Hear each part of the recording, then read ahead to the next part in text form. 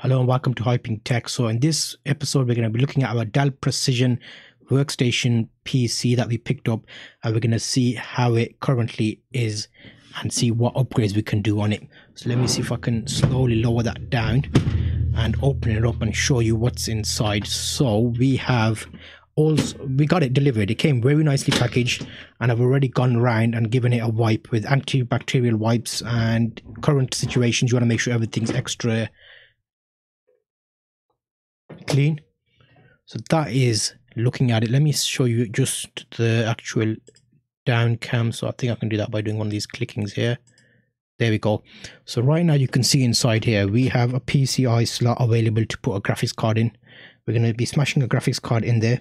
We're going to check the thermal paste on the CPU because it is an older system. We've got two 4GB RAM sticks already present.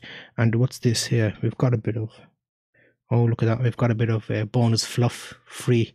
So we do need to give it a bit of a clean. We'll hoover that out, and we're going to put two extra slot 4GB RAM in there. So it's a total of 16GB of RAM. We've got a 500 megabyte mechanical hard drive. We're going to put SSD in there. We're going to put the graphics card in there, give it some more RAM, and we should be good. And in total that should not cost us any more than 130 for the whole system.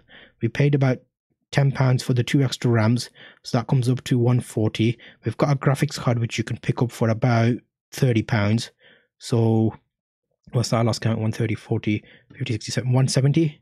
£170 for a full-on gaming PC. We'll show you how it performs and if it can handle playing games as well as streaming the game at 1080p on the internet using a software like OBS, so it's intensive on the computer, having Discord open, having some Internet Explorer open, and maybe even some extra windows to see how it copes with it. So all that's going to be coming in this series of videos, so make sure you check out that and see how this desktop performs.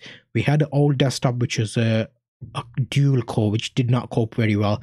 We also had a laptop which is a Sony laptop that we kind of got ready for that, but that I think we were asking too much of it. So now we actually need a desktop machine to give us enough power and not overheat, because obviously there'll be better cooling this.